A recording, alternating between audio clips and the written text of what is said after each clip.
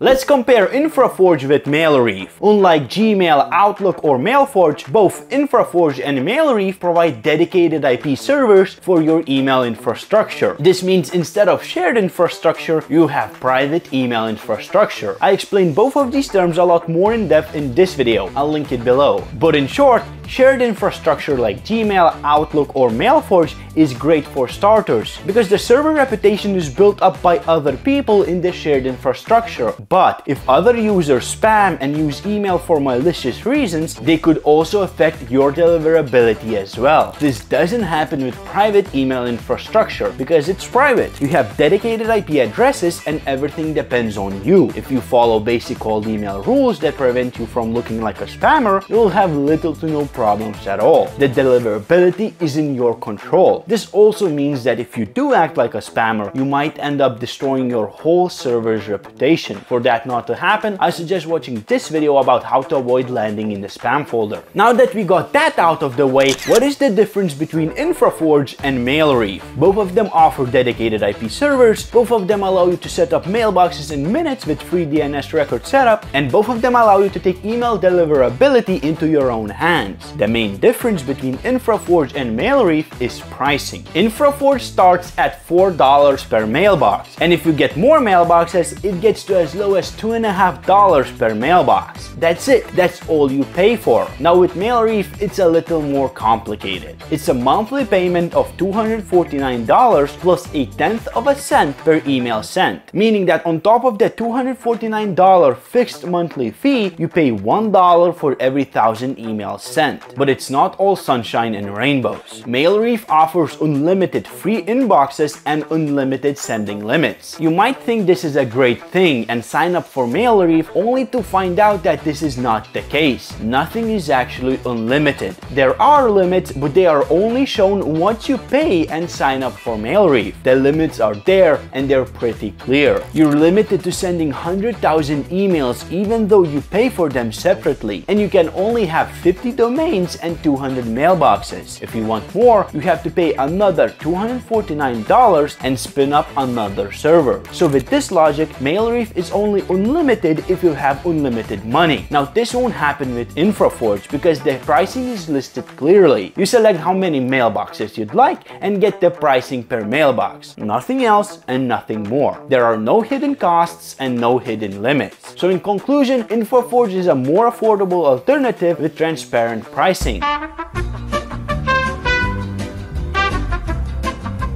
Now if you'd like to see other comparisons, I'd suggest checking out this playlist.